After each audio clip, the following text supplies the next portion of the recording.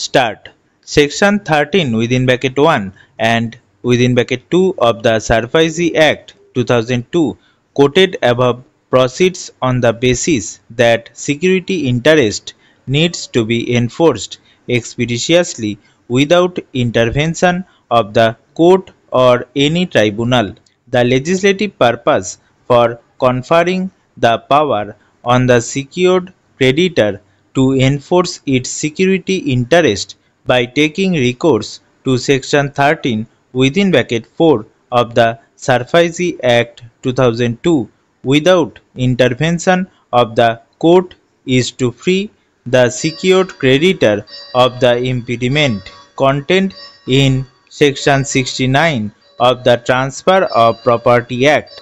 Under the provisions of the SARFAESI Act 2002, a secured creditor is empowered by virtue of Section 13 of the said Act to take any of the measure including the sale of secured assets without intervention of the court and notwithstanding the limitation of Section 69 of the Transfer of Property Act. As would be evident from perusal of statement of object and reasons of the Act, one of them is facilitating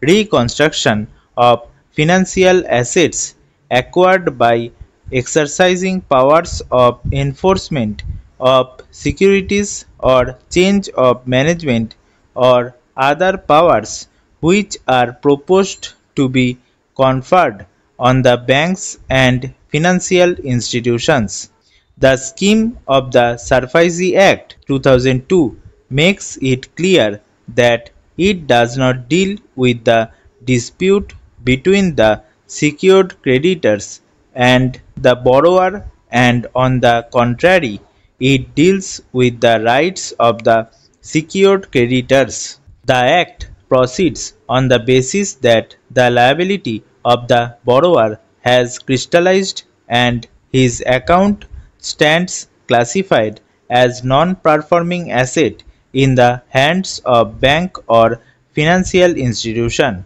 Non-performing account is an account which becomes non-viable and non-performing in terms of the guidelines issued by the Reserve Bank of India. Such account is an asset available with the bank and financial institution as it represents a sum receivables and realization by the bank or financial institution, and in that sense it is an asset in the hands of the secured creditors. SARFAESI Act 2002 was primarily enacted to reduce the non-performing assets by adopting such measures for recovery which was fast and uninterrupted by any intervention of the court or tribunal, but also for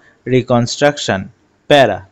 Under the provisions of the SARFAESI Act 2002, all the rights vested in the secured creditors in respect of a non-performing account which is a crystallized liability could be assigned to the asset management company and asset reconstruction company, which in turn steps into the shoe of the secured creditor, namely the bank or the financial institution. The same is clearly reflected from a bare reading of Section 5 within bracket 2 of the SARFAESI Act 2002, as well as the definition of the asset reconstruction contained in Section 2 within bracket B and secularization in Section 2 within bracket Z and Section 10 of the Act,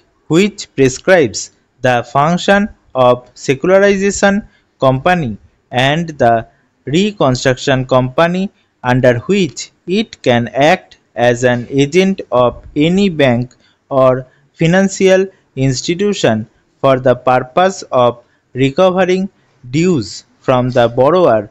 on payment of such fee and charges as may be mutually agreed upon between the parties. Para.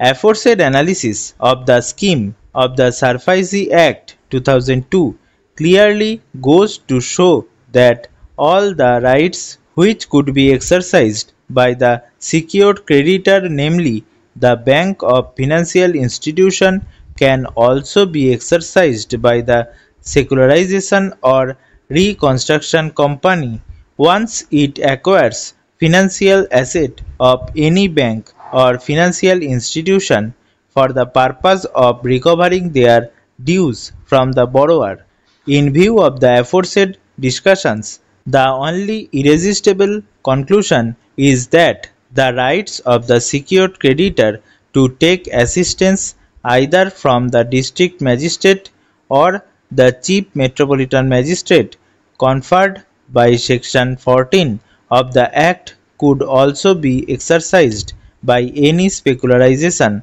or reconstruction company once it acquires the rights or interest in the financial assets of such bank or financial institution in accordance with the provisions of the SARFAESI Act 2002, and there is no requirement for a secularization or reconstruction company to be notified as a financial institution to exercise the rights. Stop.